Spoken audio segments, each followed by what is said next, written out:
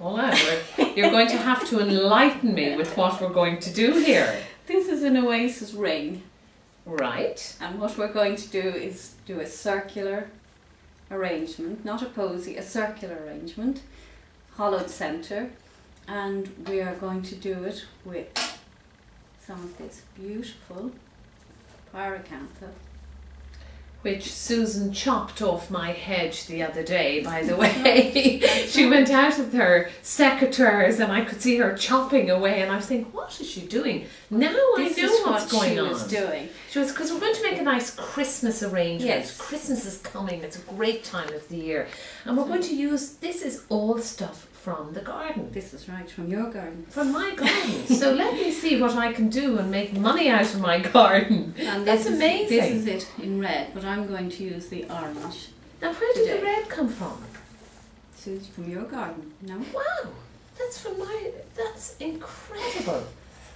That just shows you how bad I am on this now, that I probably passed that red and I didn't realise the value. So let's see how you're going to turn this into a lovely Christmas decoration. Yes, and you've oranges here I have oranges because you could use quite a lot of material in this. So in order to use up some of the space, I'm going to put oranges all around the top of it. Now, okay, so for starters we're going to use cocktail sticks by the looks of it. You get your mandarin oranges. Yes, and these weren't very expensive, so I'm not feeling wasteful. Okay, and you put them all the way around, is it? Yes, all the way around, like this. And tell me something, will they die off or will they wither a bit, or will they last? They shrink a bit, but they'll last. They last. Again, so you could do this a week before Christmas and...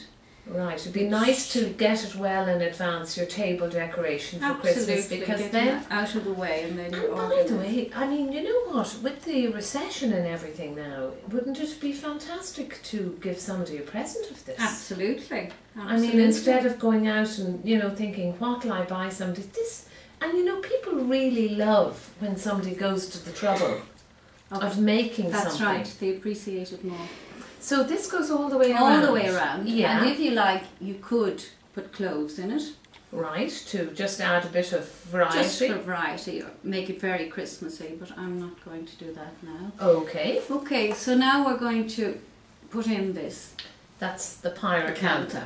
And again, we're going to chamfer the edges. Now the pyracantha must have the berries. That has a flower then, doesn't it, in summertime? And then you get the berries. The pyracantha is a great hedge or bush, or is it what is it, a shrub, is it? I have to ask Sue that. It's a shrub, and I think it likes to climb. Oh right, okay. But it's, you know, it's good value, isn't it? Absolutely. Isn't that nice the way you're just putting that around like that? You make it look so simple, Paula, and it's just so creative. It really is. And remember to put some on the inside as well. Isn't that? Yeah, absolutely. And then you go all the way around. All the way around. Yeah. Like that. Yeah. And then, again, we have the finished. We have the finished. Okay, I'll just bring that over here. Isn't that fantastic?